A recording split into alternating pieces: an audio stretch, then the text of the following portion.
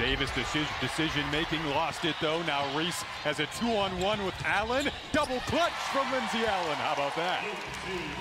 That's just one of the few attributes that makes Angel Reese special, is she's not just your traditional back-to-basket post player. As a rookie, she's leading the break, Jason.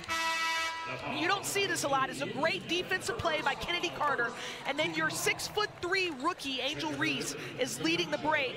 And who's on the receiving end of that is your point guard, Lindsay Allen.